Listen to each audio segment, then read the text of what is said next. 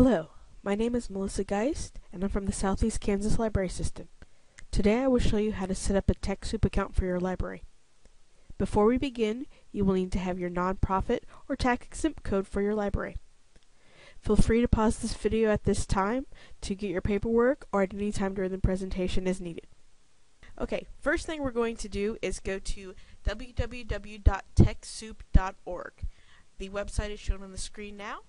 Just type in that address in the address bar of your web browser. After the TechSoup page is loaded, you're going to want to log in if you have an account, or join TechSoup if you do not have an account. We're going to click on the Join TechSoup button right now because I'm assuming many of you do not have a TechSoup account currently. First thing you're going to need to do is enter your information. You'll have to put in your first name, last name, the email address that you want your TechSoup account to be associated with, and then confirm the email address. You will also need to put in a password. The password must be at least 8 characters long with at least one uppercase letter, one lowercase letter, and a number. You'll need to confirm your password as well. At this point you can choose a member name. Click on what is this. Your member name is displayed to other users when you participate in the forums, and it's not used to log in, so set your member name as something that kind of identifies yourself to people if you choose to use the forums. Security question.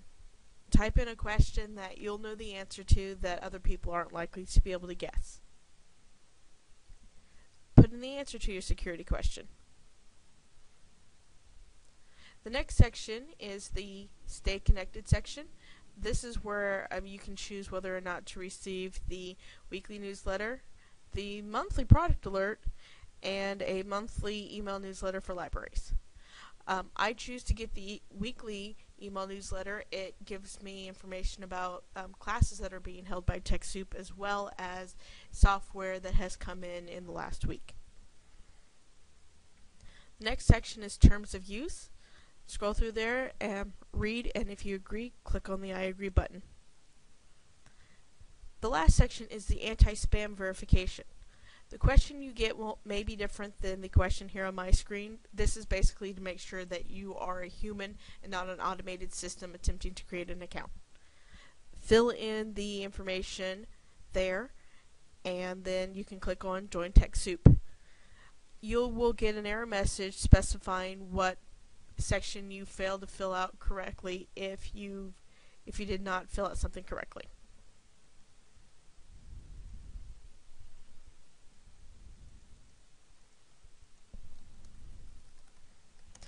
I already have an account created, so I'm going to log into my account at this point.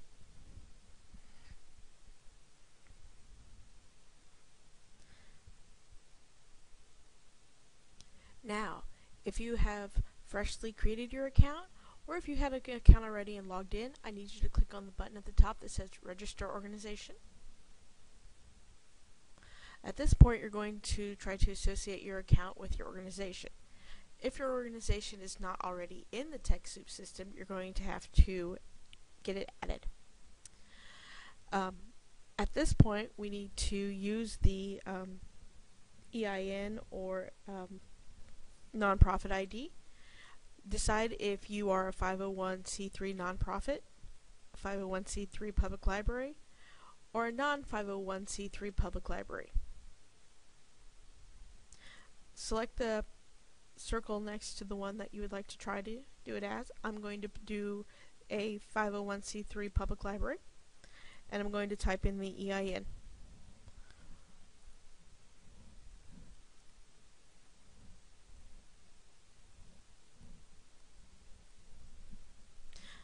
After you've typed in the information, you can click on Find Your Organization.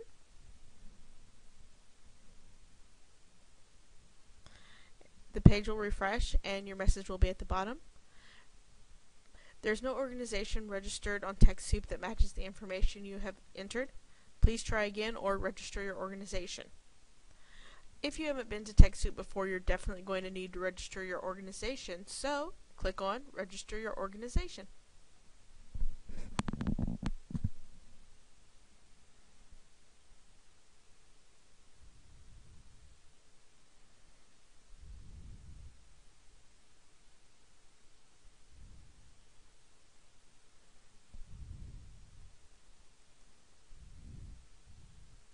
At this point, you're going to need to create an association code.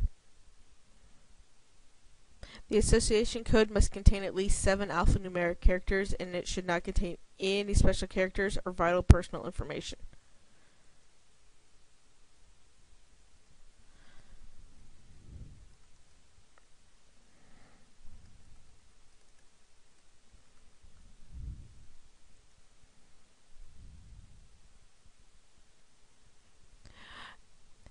There will be additional information such as the organization type, the organizational subtype, and then you have to put in your organizational contact information, the organization name,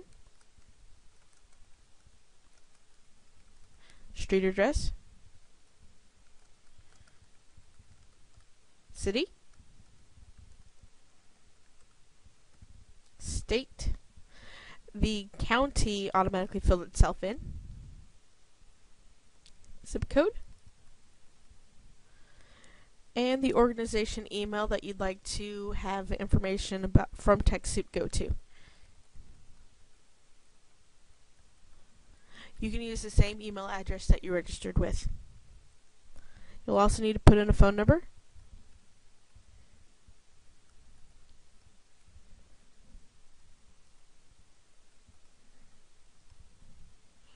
and then an annual operating budget. You should have your records to get an accurate idea of this, but I don't have mine available, so I'm just going to put in a random number.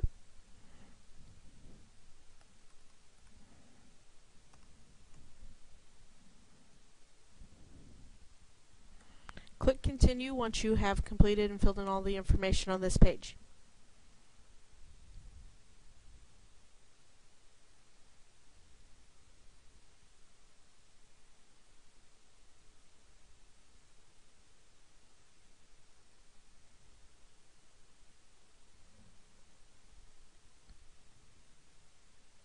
Okay, it brought me back to the page, so that indicates that there is something I missed. Oh, in this case, I did not select a title. Go through and pick the title that most closely associates your position in the organization. There's no other red, so everything else I filled out on the page should be correct.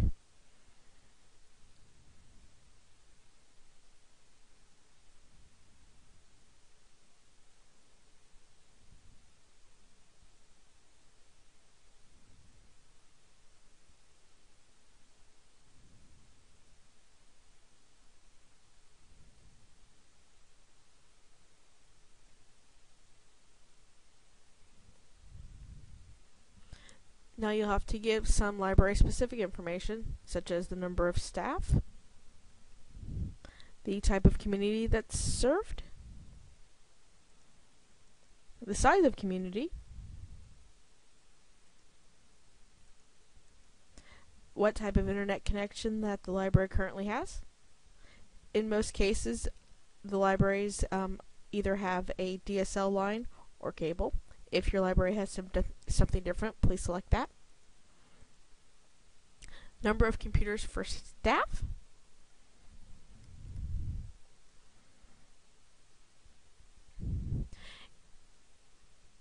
Does your library have? This question is asking about your internal internet. If your computers are connected through cables, then you have an Ethernet LAN. If you can connect to the library's internet using a wireless system, then you have wireless LAN. If you have to put in special codes to remotely log in, then you have a VPN.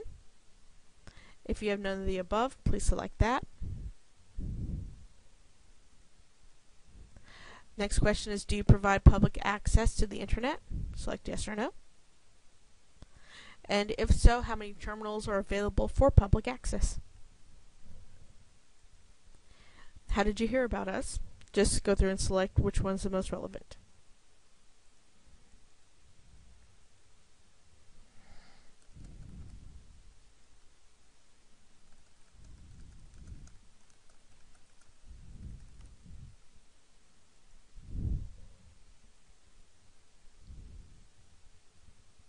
Click Continue when you have filled out everything on the page. And now it brought up the organization information for me to review. Go through and look at it, make sure everything is set up correctly. If the organization information, library specific information, and if you have a partner or affiliation code, you can submit that there. Once you've reviewed everything, go through and click Submit again.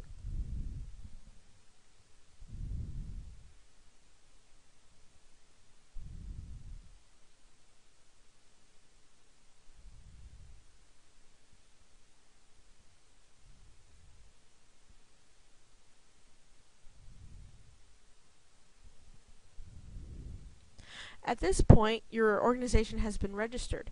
Now you have to go through and begin the qualifications to make sure that your organization does qualify for TechSoup software donations. If you don't have time to do that right now, you can go through and click on Qualify later. If not, we will begin qualification.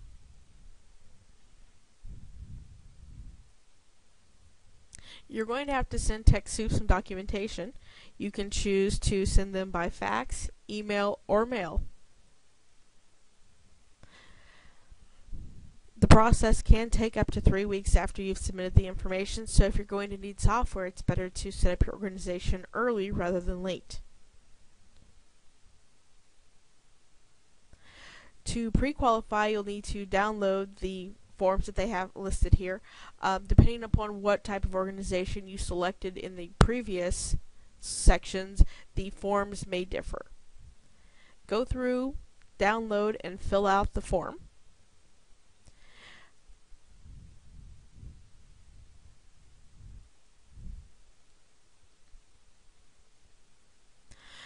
The form may have on there some requested other documents that you need to send in with it, so be sure to go through and read it carefully. You'll have to put down how many pages that you're including, your name and the normal information, your organization information including your tax ID number. The qualification information that my library will have to include is the 501(c) determination letter, which is usually the tax-exempt form that you receive. If the name on the IRS determination letter does not exactly match the name that you put on the registration form, you need to include a letter on your organization's letterhead that lists both names and explains the discrepancy. And it also needs to include your contact information in case they need to call you and have questions. If the address does not exactly match, you'll also need to include a letter on your organization's letterhead that lists both addresses and explains the discrepancy. You can combine the name letter and the address letter into one single letter. So once you've filled out this form, if you're going to fax it, then print it out and send it on its way. If you're going to email it, save it and email. After you've gone through and printed out and filled out the qualification documents, then you can continue to your account.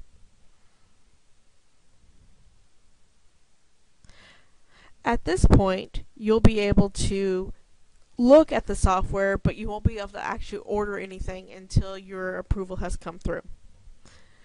TechSoup has been relatively good at contacting you if they have additional questions, so give them a few days, up to a week. If you haven't heard anything back from them, then you'll want to contact them and find out the status of your application. This page will contain your profile information and your organization that you're associated with. If those look good, you can click on the next button. If your page does not have a next button, then you are free to start browsing the software and see what titles TechSoup has available for you to purchase. At this point, just go through the website, look and see what they have available, and keep an eye out for things that you think your organization is going to need. You will also need to keep in contact with TechSoup to make sure that your organization request has gone through successfully without problems. This is how you register your organization for a TechSoup account. If you have any questions, you can contact me at mgeist@sekls.org. Have a good day.